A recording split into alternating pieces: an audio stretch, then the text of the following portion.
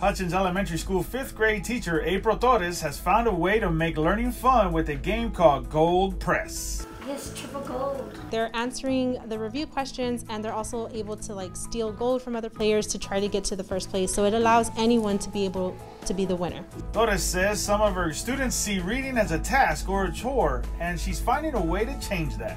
It's my goal every year to get them to start loving, at least plant the seed for them to want to read more. She provides literature that matches a student's goal or dream, and that paves the way for an adventure. But virtual students are a challenge. They're at home and, sometimes they want to keep their camera off or they don't want to participate. But Torres is relentless about establishing positive relationships with all of them through some fun conversations. I just want my students to know that I really love being with them. I love helping them reach their goals. And I know it's been tough this year, but we're working together, we're strong, we're family, and we're going to reach them no matter what. Congratulations, April Torres, Hutchins Elementary School Teacher of the Year.